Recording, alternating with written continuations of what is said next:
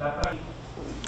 ¿Cuál es? Nos han dicho la hora reloj en el IPCA es de 50 minutos. De hecho, así es en toda institución. Las 9 AM. A las 9 casi no hay actividad porque la mayoría del 20% cada uno.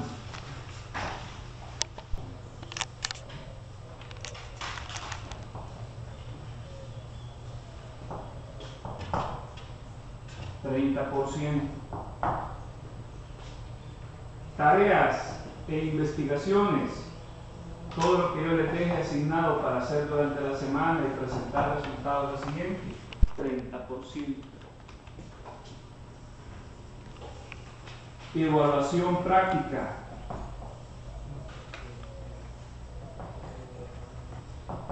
40%. Y ahí tiene el 100% para evaluaciones de la 1 a la 4. Como ven, es un proyecto. Y eso vale el 100%. ¿Se ven? O sea, es un proyecto. Los portaminas, porque los portaminas hacen una digital. Consígase un buen. Los circuitos electrónicos los vamos a ensamblar.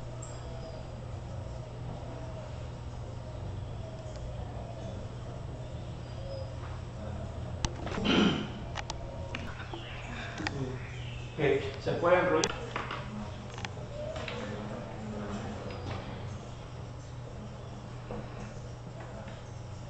O cuando usted llegue allá de cuáles. O sea que ambos extremos son macho, macho hembra y hembra hembra. ¿Ya? Que hay en Santa Tecla y en San Salvador.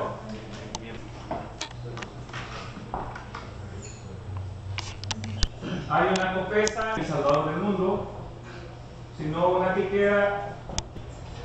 Hay una aquí en Santa Tecla, en Nuevo Centro. El ómetro está en, puede ser un segmento, por ejemplo así, grandecito. Aquí aparece omega y luego aquí aparecen varios puntos en donde usted puede. Si me dice 2 megas, esa escala mide concepto de escalas y cómo utilizar esas puntas. Roja, yo ya lo encontré, queda así. ¿Ya lo hicieron ustedes? Como una bocinita, como audio, que tiene una parte de metal y la parte de en medio de plástico. Ahí trae específico cada 200, uno las puntas me mide menos de 1. No necesitamos. Bien, vamos. Hombre, aquí en los chorros había uno, pero una moto le iba a dar, solo el esqueletillo del carro había quedado.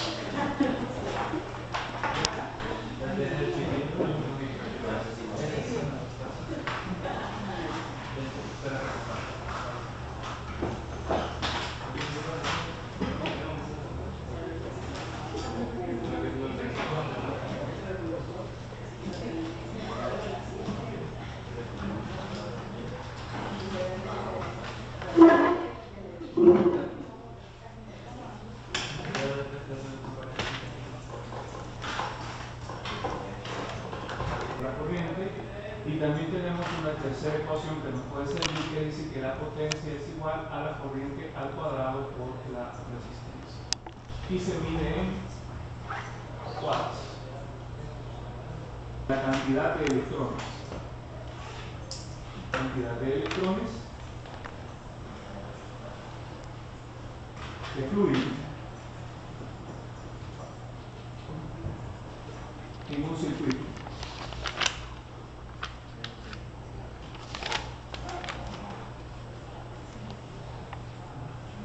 En un circuito eléctrico. La palabra circuito significa que es cerrado. O sea, un circuito eléctrico debe estar, se mide en voltaje, ¿verdad? Voltios.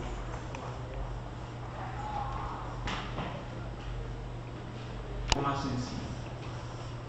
Aquí tenemos un foco. Este es un circuito DC, por cierto, porque tenemos terminal positiva y terminal negativa. Y aquí vamos a decir que hay 12 voltios y tenemos un foco de 5 watts. Ese es un circuito. Bien.